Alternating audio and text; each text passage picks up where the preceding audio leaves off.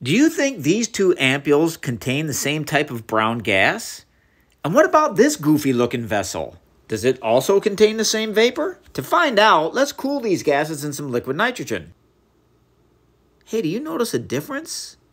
I think I see the tube on the right has lost the brown color. The tube on the left still looks kind of brownish orange. These differences arise because each tube contains something different. This first tube contains the element bromine. When cooled in liquid nitrogen, the brown bromine vapor ends up freezing into solid bromine, which is also brown. This second tube initially contained nitrogen dioxide, which is a brown-colored gas. When chilled, the nitrogen dioxide gets chemically transformed into white-colored dinitrogen tetroxide. But check this out. This vessel contains an equal mixture of brown nitrogen dioxide and nitrogen monoxide.